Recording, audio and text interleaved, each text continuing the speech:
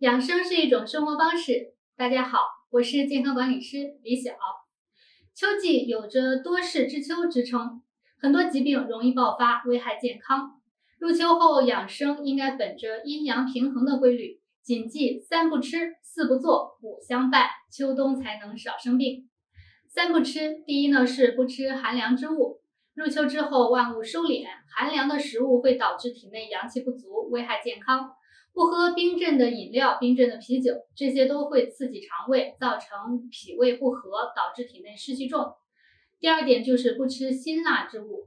秋季容易犯秋燥，这个时候要注意少吃，甚至是不吃辛辣之物，比如说烧烤、辣椒、花椒、生姜等等。第三点呢，就是不吃油腻之物。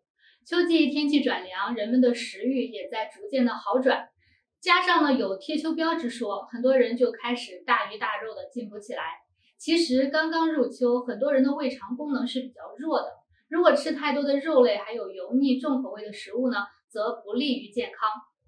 4不做，第一不做是不做剧烈的运动。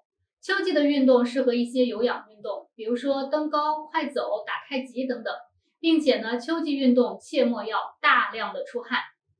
第二个不做是不做熬夜之人。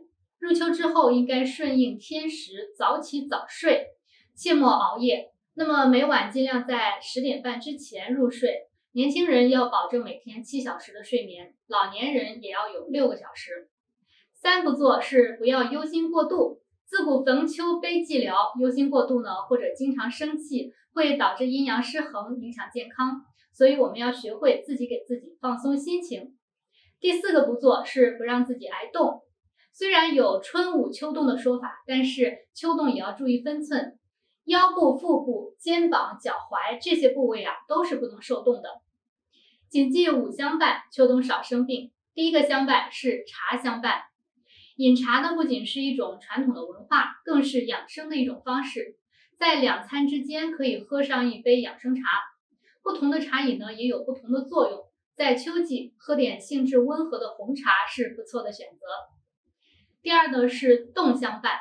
那么生命在于运动，秋高气爽的时候，每天出门在一个空气清新的地方做适当的锻炼，有益身心健康。第3个相伴是笑相伴。每天笑一笑，有助于心情舒畅，还可以锻炼自己的心肺功能，有助于心肺的健康。在生活当中经常笑一笑，也是科学家们发现长寿老人们所有的一个共同特点。第4个相伴是友相伴。经常和老朋友相约在一起，有助于身心健康。日常呢有几个好友相伴，可以减轻压力，增添生活乐趣。